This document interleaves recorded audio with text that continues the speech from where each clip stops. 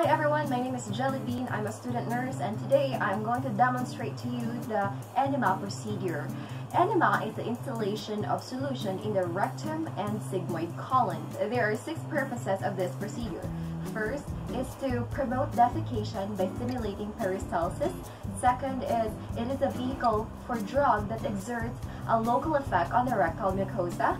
Third is it is used as a temporary relief for constipation. Fourth is it is used in the removal of impacted mass. Fifth is it is used to empty the bowel before diagnostic tests, surgeries, or childbirth.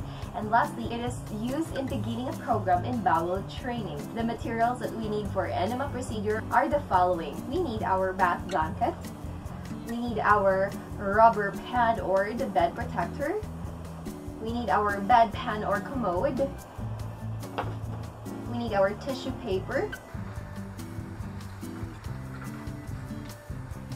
Clean gloves, pre-packed enema or fleet enema, tissue paper, soap, water-soluble lubricant, and our washcloth. And of course, we are going to need our stethoscope as well later for the procedure. In the assessment, the very first thing we have to assess is the presence of any bowel disorders such as diverticulitis, ulcerative colitis, abdominal pain, abdominal distension, hemorrhoids, or recent bowel surgery. These conditions will actually put the patient at risk for complications such as perforation or mucosal irritation. The next thing we have to do is to inspect the abdomen of our patient. Inspecting the abdomen is very necessary to have a baseline of the effectivity of our enema. And there are 4 ways that we could inspect our patient's abdomen. The very first one is our inspection. In inspection, we use our senses. We would need our eyes, our ears, our nose in inspecting. And in the inspection, we generally observe the general contour of the patient's abdomen. We have to take note of presence of any scars, marks, lesions, veins, masses such as hernia or hematoma. And also we have to observe the abdomen of our patient as he or she would breathe, if it is symmetrical. Another way of assessing our patient's abdomen is through auscultation. In auscultating, we have to use our stethoscope. So we have to place the diaphragm over the abdomen of our patient and to listen for the bowel sounds. The normal bowel sound ranges from 5 to 35 bowel sounds per minute. If it's less than 5, it could suggest hypoactivity, and if it's more than 35, it could suggest hyperactivity, which both suggest, both situations would suggest that there is a problem. So another thing is we have to listen for bruits or the swishing sound. It could also suggest a problem. Aside from auscultating, another way is percussing our patient's abdomen. To percuss, you have to use your non-dominant hand, and in my case, it would be my right hand. You can flex it, and using the distal part of our middle finger, we can percuss it with the dominant hand. Okay, so percuss and listen to the sound or any abnormalities. Now, there are 2 kinds of percussion. We have the direct percussion and the indirect percussion. What I showed you earlier is the indirect percussion.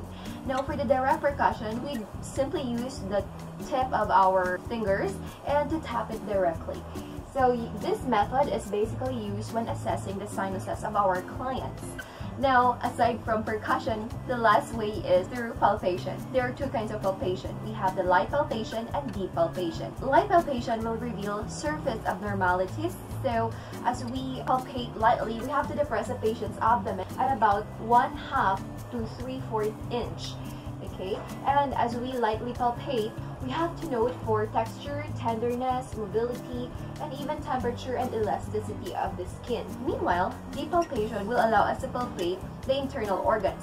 So by deeply palpating or depressing the skin at about 1½ inch to 2 inches, we can actually palpate the internal organs of our patient in the abdomen area. We have to note for masses, tenderness, mobility, and symmetry. After inspecting the patient's abdomen, the next thing to do is to review our patient's chart for any conditions that may contraindicate with the procedure, such as glaucoma, recent rectal or prostate surgery, and increased intracranial pressure.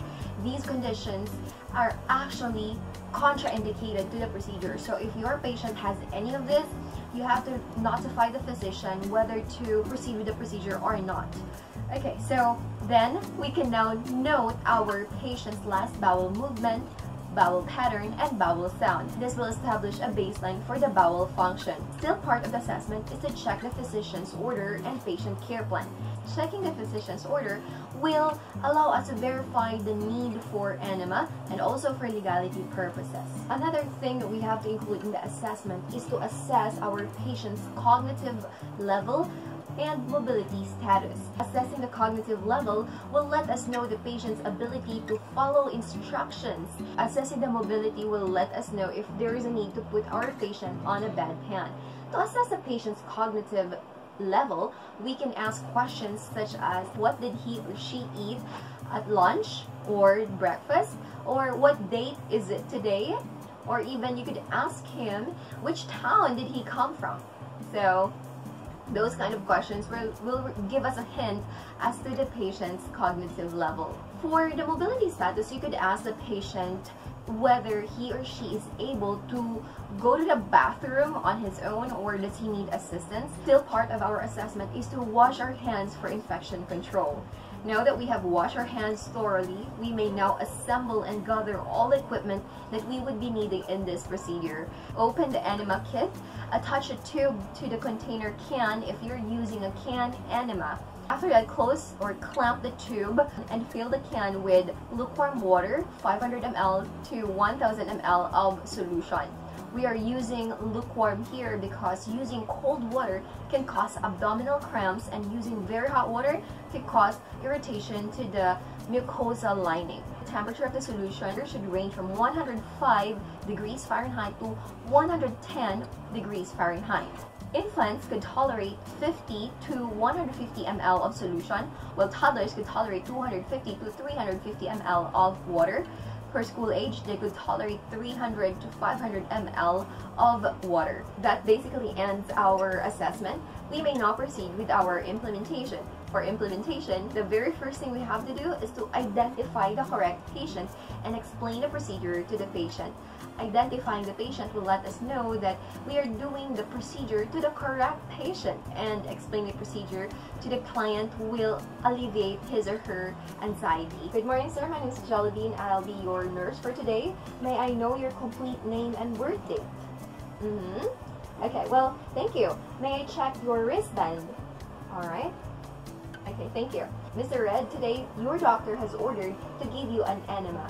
Enema is a procedure wherein we are going to put this solution inside your rectal area to help you alleviate the constipation that you are feeling. The procedure will be a little bit uncomfortable, but deep breathing through the mouth could greatly help us.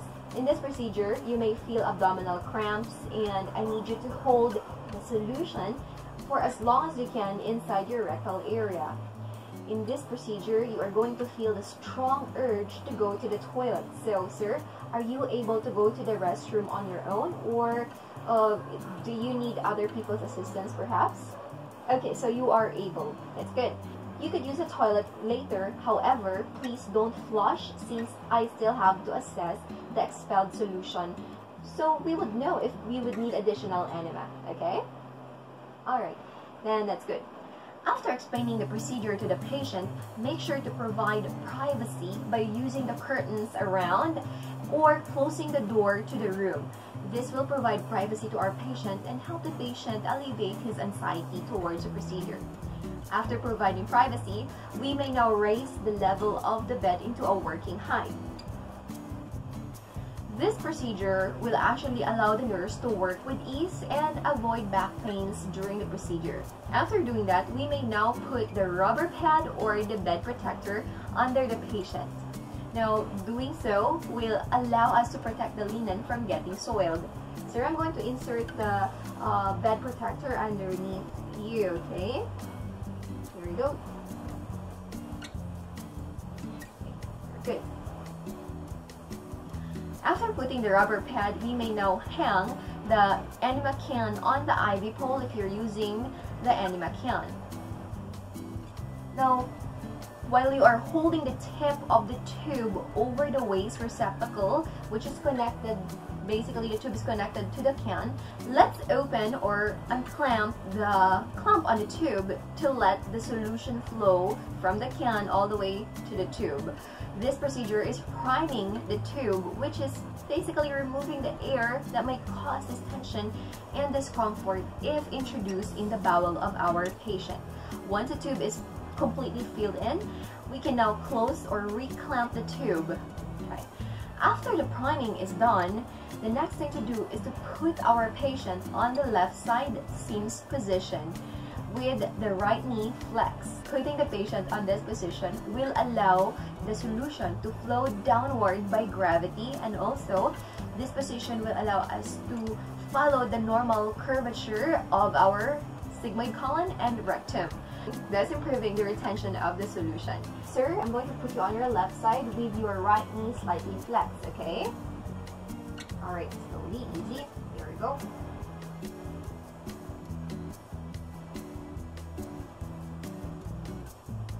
Alright. Now that we have placed our patient on the left side seams position with right knee flex, the next thing to do is to cover or drape our patient with our bath blanket, exposing only the buttocks area or the rectal area. This will provide privacy to our patient.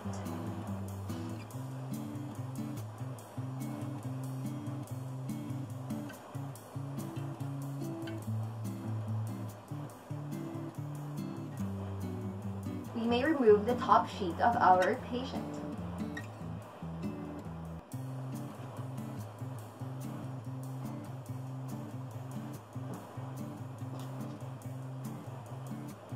To expose the buttocks area or the rectal area, we can use the diamond technique of folding. That way we could still preserve the patient's privacy and not expose too much skin of our patient.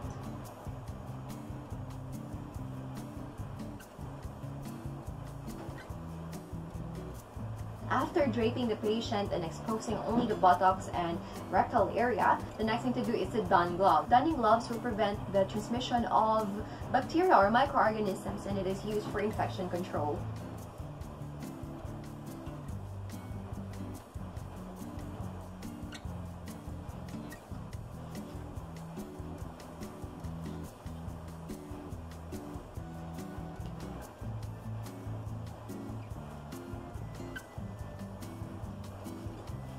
The next thing to do is to lubricate the tip of our tube using a water-soluble lubricant, if necessary, because most of the rectal tubes are already lubricated.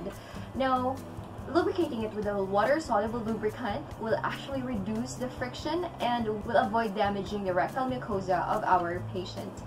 Now, since in this procedure we will be using the fleet enema, then there's no need for us to do that. The next thing to do is to gently lift the buttocks of our patient and to locate the rectal area. Tell the patient to breathe slowly through the mouth as it will relax the external rectal sphincter. Sir, please breathe in slowly using your mouth. Just take deep breaths using your mouth and relax. Now that you have located the rectal area of our patient, insert our tube gently in a circular motion because the anal area is very sensitive. So we have to be very gentle and point the tip of the tube towards the umbilicus of our patient, since that will follow the natural curvature of the sigmoid colon and the rectum. So in insertion as well, the reason why we have to do it gently and slowly is to avoid traumatizing the rectal area or the rectal mucosa in case that the tube might be lodged against the rectal wall. Now, we also have to observe proper insertion. There is a certain distance that we could insert the tube. For adults, we have to insert it between 3 to 4 inches, while for a child, we may insert it from 2 to 3 inches. For infants, we may insert it from 1 to 1.5 inches. If we insert it beyond the proper control limit, we may cause bowel perforation, and we don't want that to happen. So gently and circular motion. There you go.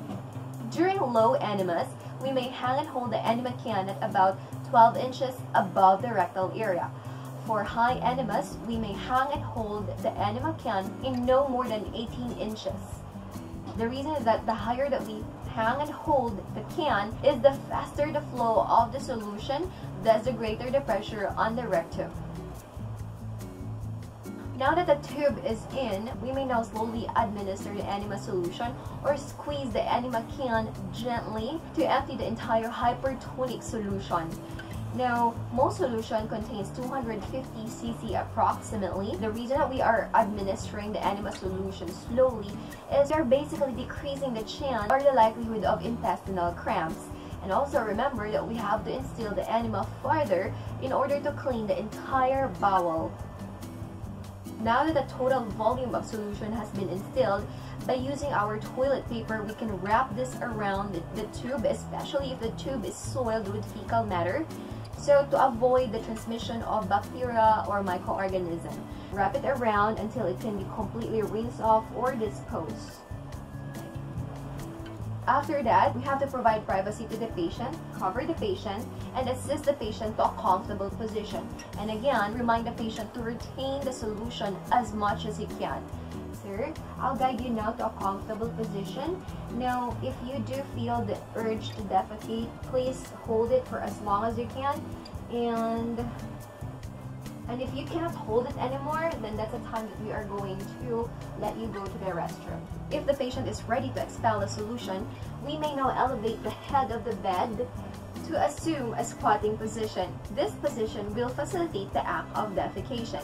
If the patient is able, the patient may use the restroom as previously mentioned, but instruct or remind the patient never to flush since we have to assess the expelled solution. Mr. Red, if you do feel the urge to use a restroom and expel the solution and you can't hold it anymore, please do not flush because we still have to assess the expelled solution if there's a need for additional enema. Okay? Alright, thank you. We have to remember to provide privacy for the entire time that the patient is expelling the instilled solution. That will alleviate our patient's anxiety during the procedure. Once the patient is done expelling the solution, we have to assist the patient for perineal care. The next thing to do is to assist our patient to a comfortable position. That will make the patient comfortable and alleviate his or her anxiety.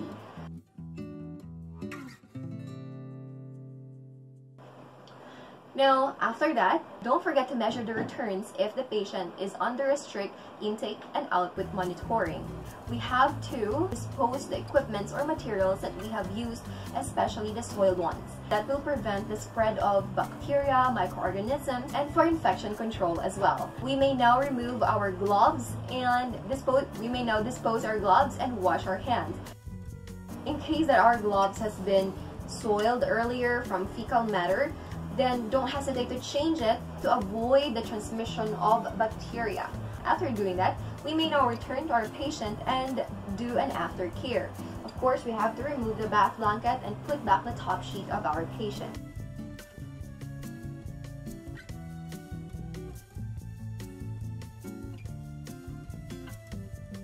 That basically ends our implementation. We may now proceed with our evaluation. For evaluation, we have to observe and evaluate the results, such as we have to observe our patient's response during the enema procedure.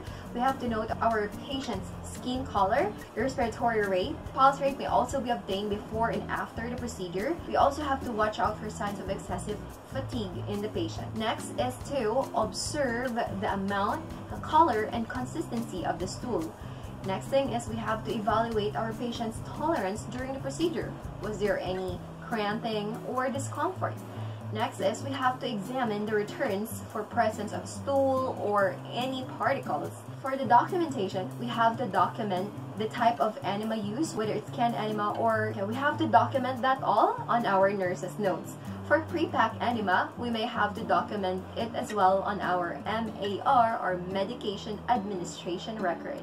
And lastly, we have to document our patient's tolerance or response during the procedure. And that would be all. Thank you so much.